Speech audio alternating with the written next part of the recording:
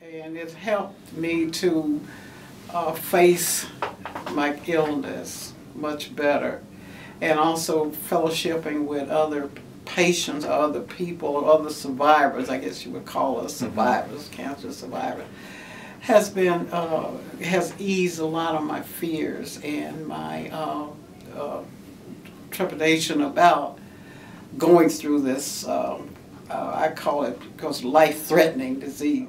Then I began to start living instead of dying. Not only therapy and art, it's also therapy, and you can talk to Joan about anything that's bothering you. And I can't understand why people don't take advantage of this place. And because I've talked to patients or former patients, oh, I never did go to any of those things. But you can still come now, even though you've been what we call cured. You can still come and fellowship with folks. Because people that have gone through the treatments and everything do still come. Sure.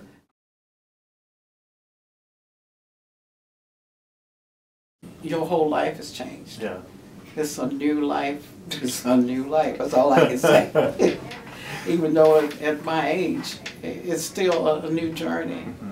And so now I've changed all of my goals, what I wanted to be when I grew up. Oh yeah, you get the chance to do that again. Yeah, yeah. So I am going to Africa, and I'm going to go to Paris, France.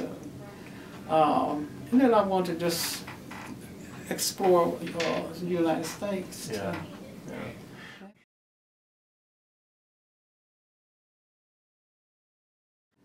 I would say thank you, first of all. Thank you, and thank you for going with me through this journey and making me look beautiful and making me look at my insides. And I'm in art therapy. And the programs they have here has just been excellent.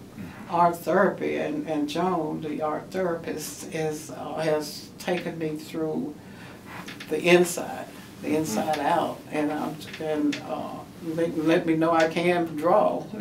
Yeah. And I'm painting, and it's. So see, you found your inner artist. You didn't even know. I sure did.